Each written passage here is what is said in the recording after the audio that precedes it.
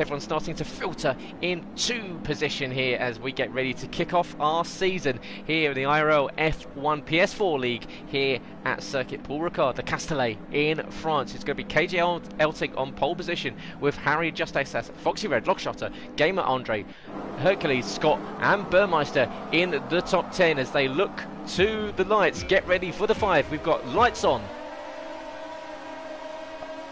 Long pause, lights off, and away we go. It's a good start there from KJ, who's got a good run. He sweeps across in front of Harry and Justas, who's jumped up into second position. Justas is going to have the inside line and jumps up past Harry into second position. Good start there from CRG Gamer, who's already up into 5th place behind Rymac and Samuel battling out over 14th position. We've got a yellow flag already. Yeah, it's Warrislander. He's lost it at turn 2 and got big damage. He must have collided with somebody. Unfortunately, that is a disaster for him. He's going to have to pit on the Ferrari driver, not having the best start to the race.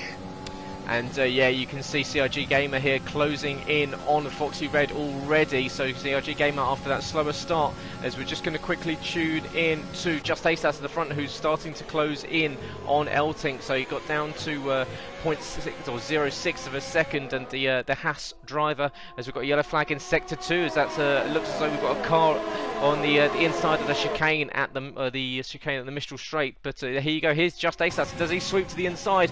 Very brave move here between the Haas and the AlphaTauri. Is KJ going to give him room? He does. Brilliant move there from him. But will the AlphaTauri come to sweep back at him? No, not quite able to get the traction out of the corner. So, but brilliant move there from the Lithuanian driver up into the lead of this one. Harry just following the pair, hoping for some drama to unfold. But what a move there from the Haas. At the moment, if Foxy Red can stay within that second of Harry, he'll have a good chance of trying to defend from Gamer. But Gamer has a better run on him here, and Gamer is getting a bit closer. But unfortunately for Gamer, this might start to become a bit frustrating for him, because that DRS defense from Foxy is just allowing him to keep his position, and Gamer can't get anything done. But Gamer not only has to keep an eye on the front, but he's also got to keep an eye on the back, because there's a very fast Ferrari coming up behind him now, on half a second. As there we go, Gamer sends one down the inside. Nice move on Foxy, and unfortunately Foxy had no chance with that, and Gamer eventually does get that 4th place, and now his next aim is his last season's title rival, Harry.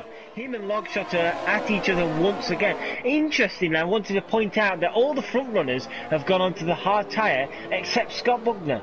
Scott Bugner has gone onto the medium tyre, so you would imagine he should be able to get past that AlphaTauri with ease on the medium tyre compared to the hard tyre.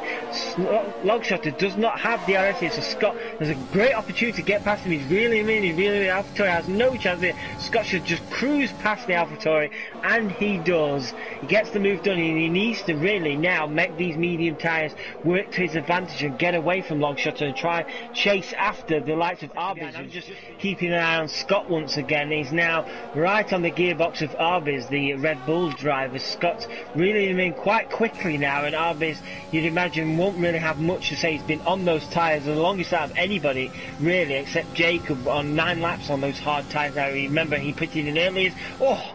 I thought Scott was just going to tag the back of that Red Bull there, but surely down the inside this is an easy move for Scott. He forces the Red Bull slightly wide, and a nice easy move there for Scott. So next up for Scott on those medium tyres is his teammate Harry in 11th, 2.8 seconds up the road. As Hercules is trying to make that move now up into 11th position around the outside of the Red Bull, and unfortunately, if Arbiz is still with us, nothing he could really do about that there. Burmeister is now trying to close in. We can see Nathan and Rymac still battling for position there in 3rd and 4th. Yeah, Arbiz was struggling with connection issues, so a couple of teething problems for a couple of these drivers in these early races of this season. As the 2 Red Bulls go side by side, Burmeister forces his way through, and so does Andre up into 14th position there. So unfortunately, Arbiz, if he has managed to get back into the car, he's being swallowed by several other cars on circuit. Right now, Justas is losing time to KJ now, and KJ's starting to stretch his legs.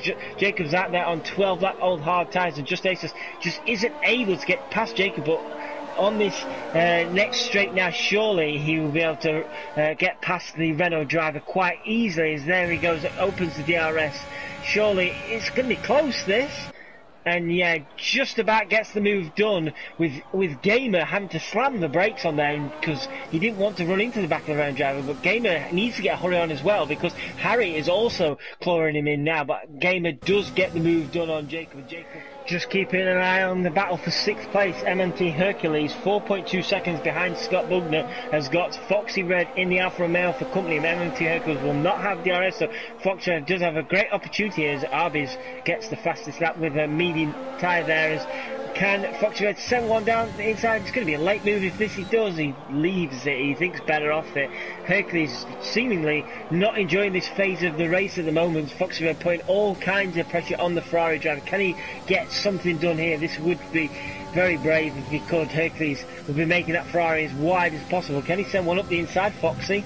No, Hercules defends nicely here, but Foxy, you'd imagine within the next lap or so, the way Hercules is racing at the moment, Foxy should be able to get this move done with that the aid of defensive aid of DRS for Hercules. What a brilliant fight we've got here between Burmeister, Cliffy and Andre fighting it out over 8th position.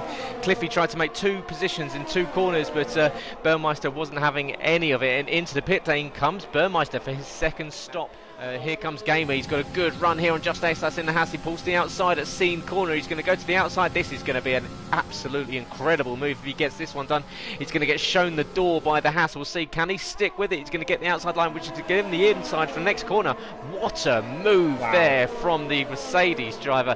That's why he was last season's IRL F1 champion. Stuck it around the outside. Of course, these tyres are all the exact same tyre life. So, yeah, brilliant commitment there from the Mercedes. And it's always good to hear from you guys in the comments, so let us know who you're watching and equally who you're supporting. And down the inside comes Just Ace Ass into the chicane and the Mistral Straight up into 2nd position. He's finally got past Gamer there. We've got rain coming down the Mistral Straight now, so the rain has come on the last lap. Gamer goes defensive to the inside line. Can Harry sweep around the outside? It's going to be really close. Gamer holds on to the inside line, hugs that tight apex, and Harry's going to have to push hard down the exit of the Mistral Straight towards Scene Corner. He's once again tucking into the rear slipstream of the Mercedes. He's going to try and take the inside line. This is going to be close between the 2. He takes the inside line. Harry up into the position of 3rd place, but has to hold on to it. You know the game is strong around that outside line. Tries to do the same that he did in early, but once again, Harry closing the door. Gamer desperately trying to come back, but it's going to be KJ Elting that's looking as though he's going to be your winner to open up the season. I will desperately try and fight and get back as soon as we can, but it's going to be KJ Elting across the line to take his first win here at Invictus. What a race there for the Dutchman. He comes across the line in first, Just Ace Ass in 2nd, but he's going to drop down behind Harry and behind Gamer as they lock out the 2 positions of the rest of the podium behind. Let's go.